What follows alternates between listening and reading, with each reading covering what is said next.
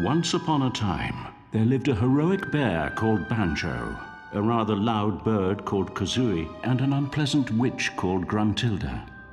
When Banjo's sister was kidnapped, the bear and bird rescued her from the depths of the witch's lair, overcoming many perils and speech impediments to send Gruntilda tumbling to her doom. But she was nothing if not persistent, and surprising nobody, the old hag soon rose from her grave for round two. Our brave heroes once again stood in her way, and this second showdown ended just as badly for Gruntilda, who really should have quit while she was ahead. Many years have passed, and peace reigns in Spiral Mountain. So what became of the bear, the bird, and the witch? Hello, ladies and gentlemen, and welcome to Let's Play Banjo Kazooie Nuts and Bolts. This is life, pizza, sunshine, and not a care in the world. This is DJ Jab Jars at Spiral Mountain FM. Breaking news, punks. Did you know it's been 10 years since you two were invented? Maybe put on a few pounds. So it's not like we've got to fight that old hag anymore.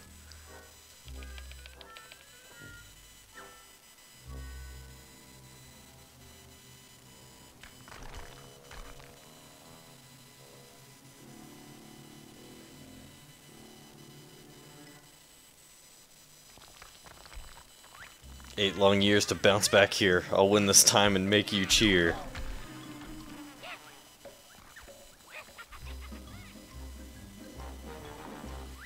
Nope, can't see who's making that racket. Let's take a look.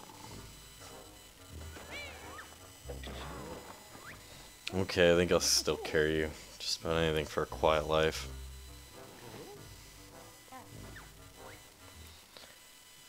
How long has it been?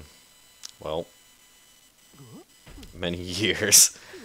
So yeah, like I said, hello and welcome to Let's Play Banjo Kazooie Nuts and Bolts. This is your host, as always, on this channel, TheWeoneo. So proud to be bringing you this game. If we still had my turbo trainers, this would be over by now. Yeah, dialogue moves a lot faster in this game, so I'm probably not going to be able to read everything.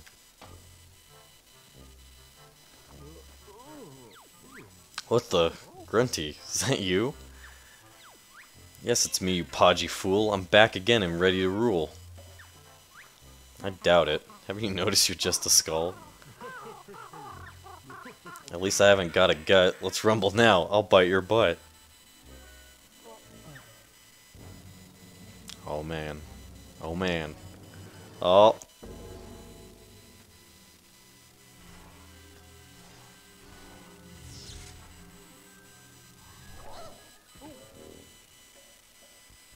Greetings, oh second-rate game characters. Who are you? My title's Lord of Games, but you has-beens can call me Log. I'm the grand creator of all video games. Even ones that don't sell very well, like Ghoulies. Yow. Your name is odd and you look a bit queer, so tell old Grunty, what brings Log here? I come to settle your differences, cliched crone. You'll play a challenge of my choice. To the winner goes Spiral Mountain. To the loser, an eternity of toil in my video game factory. This sounds like a preposterous ruse. What'll you do if I refuse? Or we refuse? Damn it! Oh dear.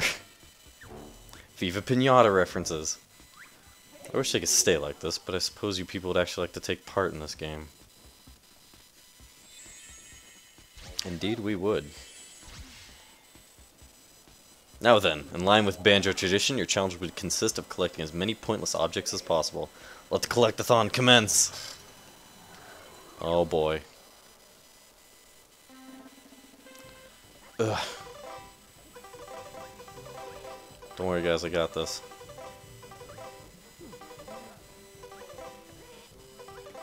No, it's too painful to watch. Gamers today don't want all this. They just want to shoot. Very well done, failures. Listen carefully. Failures? We've been in several games already. But nowhere near as many as that Italian gentleman, correct? He does have a point. I will now transport you to a brand new video game world, considering more impressive than anything you've seen before. My body's gone, but not my eyes. All I see is a pack of lies. Mr. Log, I don't think any of us are in really good enough shape for another adventure.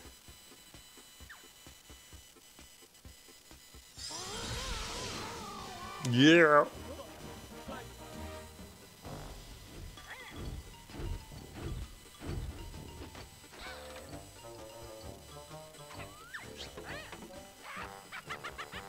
Any other requests? Hey LCD Brain, where are my moves from the previous games? You won't be needing those. They were rather outdated anyway. Bird was bad in our last game, now it seems she's extra lame. Please, follow me in those vehicles before I change my mind. Come on, Banjo, grab us the cool-looking one. Too slow, losers. Watch me go. I'll win this time, I just know. This one looks a bit safer.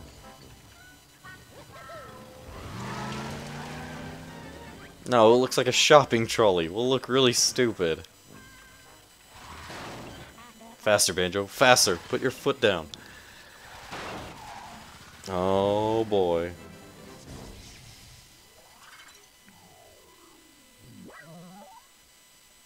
Visit Bumble's Motors in Showdown Town to build and fine-tune your very own vehicles. Guh-huh. Totally.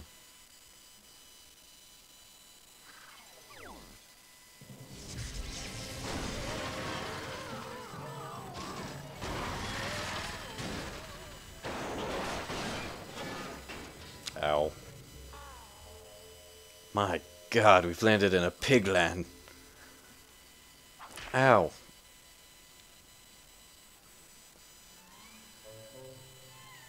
Hula skirt wearing pigs. That looked rather painful. Let's begin, shall we? This charming locale is known as Showdown Town. Perched up there is my splendid video game factory. While exploring the town, look for these doors, which lead you into game worlds of my own creation. There you'll find jigsaw pieces. Jiggies? Is that the best you could come up with? We've run around chasing jiggies at least twice before. Silence, Breagle. Deposit the jiggy pieces in the jiggy bank, and more doors will be open to you. Win and bank enough jiggies to open the final door, return to Spiral Mountain, and potentially win the game. Well, I think your town looks very nice, Mr. Log. If you say so, Banjo. Hey, how about telling us what happened to Warp Brain? While you slept, I've become a mechanic, building my grunt box to make you panic. Grunty's role in my wonderful game is quite simple. She must try to prevent you two from getting back to Spiral Mountain. How do we play your daft game when you've stolen my abilities? By using this, impatient bird of dubious popularity. A rusty metal stick? You've got to be joking, Tubehead. Actually, we'll find that rusty stick to be quite a magical wrench with near unlimited creative power. So Birdbrain gets a nice new wrench. What do you have for this lovely wench? A cat.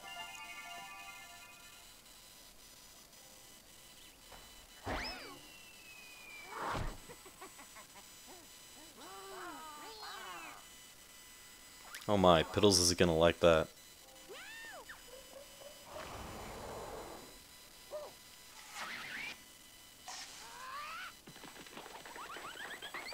So cartoony. Now then, hold down the right trigger to pick up objects and release it to drop them. Pick up this Mumbo crate and take it to the skull-faced gentleman over there. I wonder who we're possibly taking it to. We put on the Mumbo pad. Drop Mumbo crate in special pink zone on ground, then come talk to Clever Shaman. Mumbo open crate for Bear. Crate contain parts to build vehicles in order to play a game. This crate have simple parts, so dim bird not get confused. Bear use left stick to look through parts in Mumbo crate, then bored of looking, press B button to continue. Not fancy, but it'll do the job well enough. Mumbo the inflatable banjo look like a real thing. So, Mumbo gives descriptions for all this stuff. Basically, that's your standard way of getting new parts for building new vehicles in this game, is you have to bring back these Mumbo crates to Mumbo's Motors, and it unlocks a whole bunch of new stuff for you to actually get.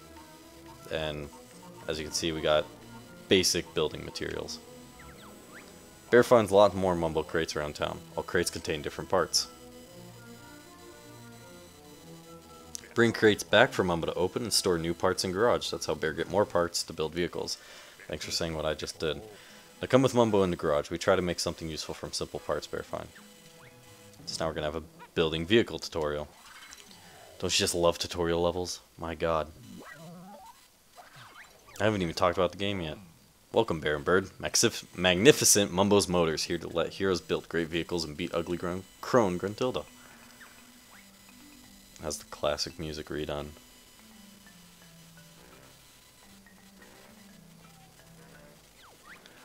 Lord of Games say Bear need to rebuild smashed up vehicle. Master Mechanic Mumbo explain how. Bear first choose Workshop Arc to access vehicle store. Easy start, sure leaving Bear can manage, press A button select. So now we hit storage, we put the tray down, it's going to say move it over. This is your basic building a vehicle tutorial. My god, I've forgotten how these controls work, but I'll explain a lot more of this stuff as we move throughout the game. And now it needs an engine on it. Everything needs an engine. And everything needs, with engines comes the need for a fuel tank. Trolley gets saved in vehicle database, so Bear can use it when needed. Bear can make vehicles in garage at any time, but now it's time to start playing game with nice prepared trolley. Yada yada yada. I could skip this tutorial, but I'd rather just go through it, so I have less to explain later. But, like it matters. Ekum Bokum. Trolley vehicle upside down. Not panic. Bear stand next to things and pull left trigger to flip over. So whenever one of your vehicles gets, well, debilitated like this, you press left trigger and it sets it down on its wheels. Basically what he's explaining is that you can't take any other vehicle besides the trolley around Showdown Town. This is the only thing you can drive around Showdown Town, which is basically your overworld. And now they're basically saying drive around. So you got left trigger to go forward, or left trigger to go backwards, and right trigger to go forward. As you can see, there are notes in this game. Collecting musical notes may seem a trifle old-fashioned, but they're the only form of currency in Showdown Town. And these are your warp pads in this game, much like the warps in Banjo Kazooie. It's quite enough messing around. Drive your trolley around to the bottom of my hill and climb the...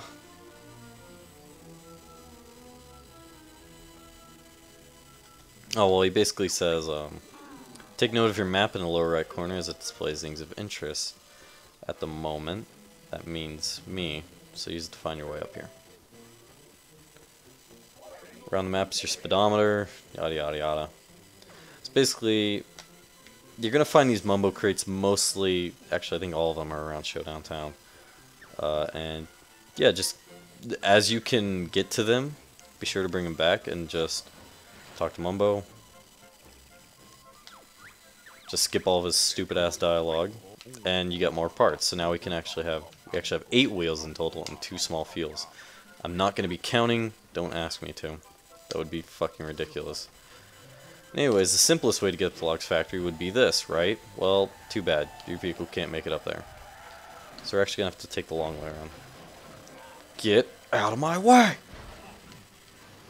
Oh my god, like I run her over and she's like, fuck it, I'll just stay in here. Got relatives in the police force, my ass.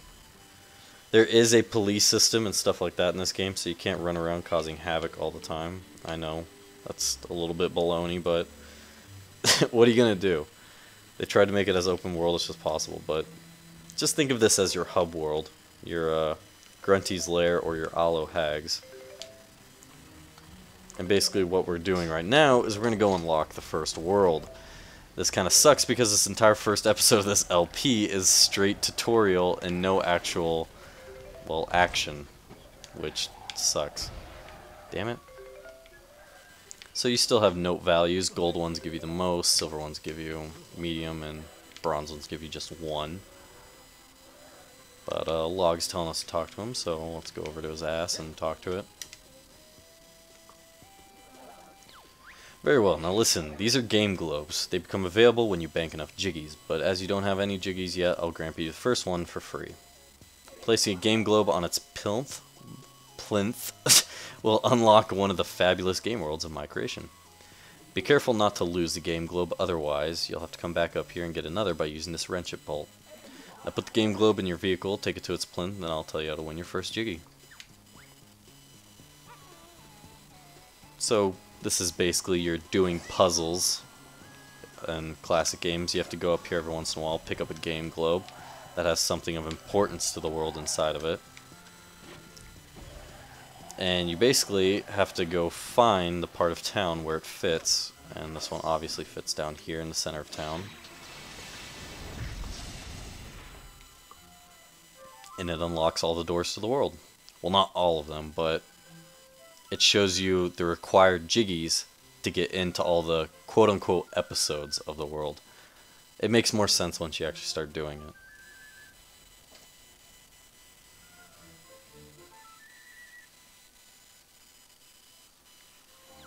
Wonderful. The first game world is now activated. Each game world has several acts where jiggies can be won, and each door leads to a different act. You'll notice that in each door requires a set number of jiggies to open. I like to think of it as classic Banjo homage.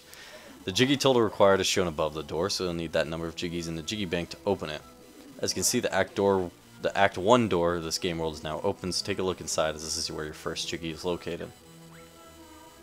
So every once in a while you'll come across like boss acts and stuff like that. Like you'll come across one and literally you'll just have one challenge in the world, and it'll be to like take down Grunty, and it'll be quote unquote considered a boss fight.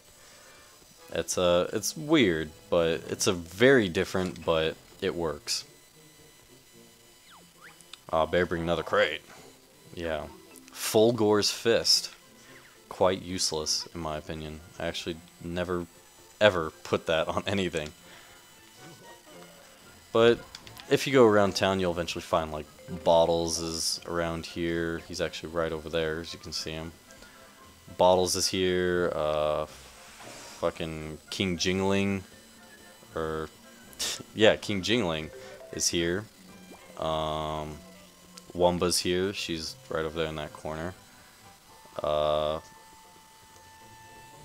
Fucking... who else is here? Klungo's here. Better bring another crate. What do we got in this? An egg gun, so we actually now have a weapon that we can stick on vehicles. But all this is just bonus stuff I'm doing. Let's actually get into the first world and do something. Let's see some action. So, as you can see, Nutty Acres Act 1, there's one possible G, one possible trophy, 2 possible Jinjo medals, and 200 notes in total in there. And as for 100%ing this game, it's actually quite difficult because I've never actually collected every note. And even then, I'll explain later what notes are used as. Like he basically explained, they're used as currency. But it's a lot more less in depth than that.